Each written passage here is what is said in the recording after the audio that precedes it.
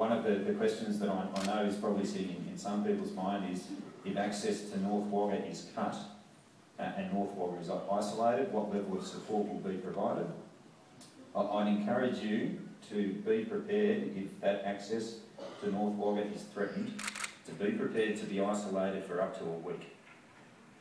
Okay?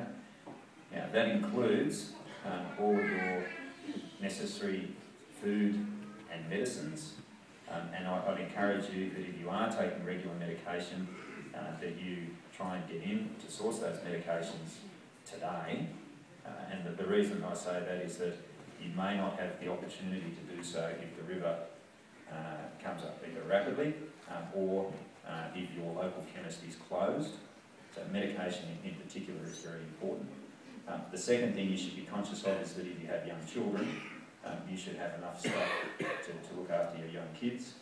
The SES will, if North Wagga becomes isolated, the SES will coordinate with the Volunteer Rescue Association to bring essential supplies only into North Wagga. Okay? We won't be able to put people in a flood boat so they can go to work. We won't be able to fly people in for their hair appointment. But we will be able to provide assistance for people for emergency supplies, for medical treatment and things of that nature. If North Wagga is isolated, plans will be enacted to make sure that the community is well catered for and looked after. Okay, it's you guys have done it before. You know what's expected.